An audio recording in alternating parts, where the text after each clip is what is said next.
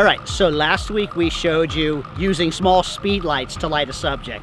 This week we're moving up, like we told you, to the Monolight. Now this thing's got 500 watt-seconds of power, and these are the days that we really have a hard time using speed lights, especially in open areas like this. So what's happening is I have a lot of hot spots in the background, and the only way that I can make those spots darker is to close down my lens and make them darker.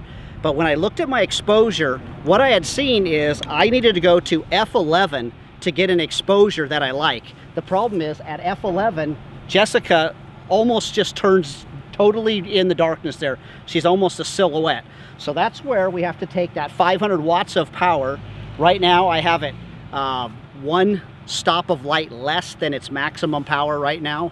So we're probably using somewhere right around 420 watts on her, and that's what it's taking to light her up so that she's just as bright as our background. So let's take a shot and let's see what happens.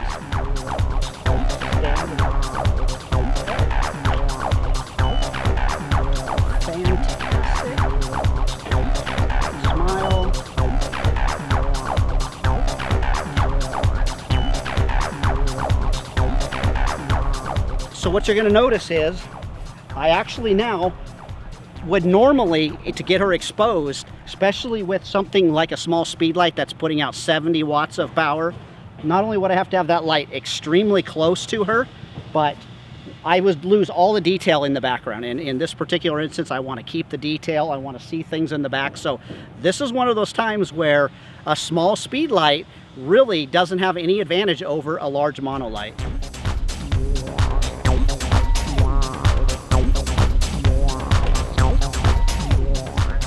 All right, so the next thing that I want to talk about is I want to talk about using our soft boxes. This is one thing I see a lot of people doing.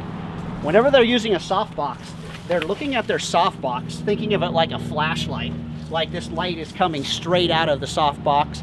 And what happens is, our thinking is, we need to point it right at our subject. The problem is that no matter how good our soft boxes are, we're always going to have a brighter spot in the center than we are as it fades out to the outside. So one of the things I always tell everybody to do is feather your lights off. You don't always have to make sure that this center is pointing right at your subject's face. If you look at a soft box and you look how the angle comes off of the soft box, the steepness of the sides, that's going to be how your light is actually going to come out of the soft box. So this light is not going to come out this way like a flashlight. It's going to come out like this, like a huge floodlight. It's just going to spread out, and it's very soft. One of my favorite ways to shoot portraits is actually to put the light almost perpendicular to the subject's face as they're looking. So I have Jessica sitting there. She's actually, if we looked at it from the side, she's behind the softbox. But because of the edge of my softbox, light is spilling out onto Jessica really nice.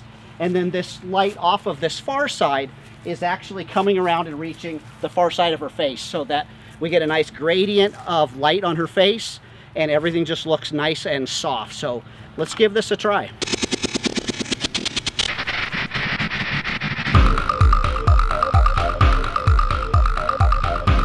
Yeah, beautiful light by a softbox that's not actually pointed at the subject.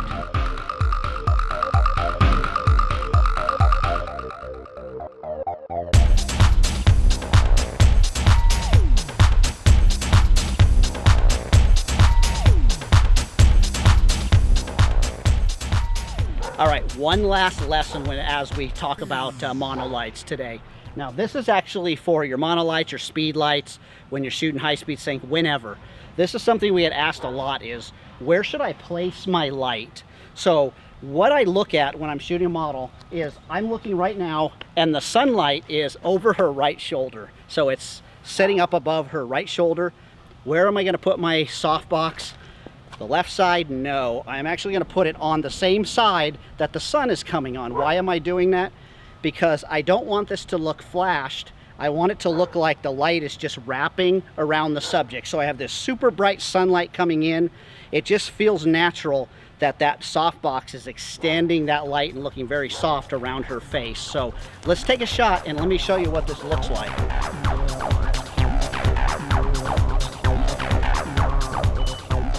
Beautiful. does not look like we're using a flash.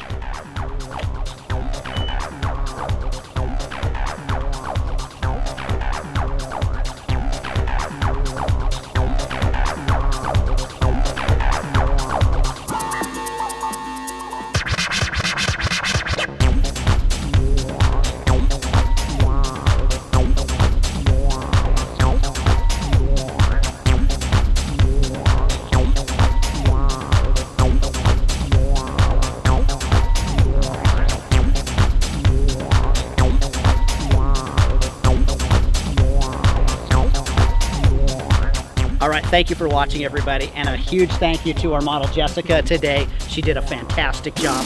You can follow her on Instagram at jessica.bonita. So like and subscribe, and thanks, guys.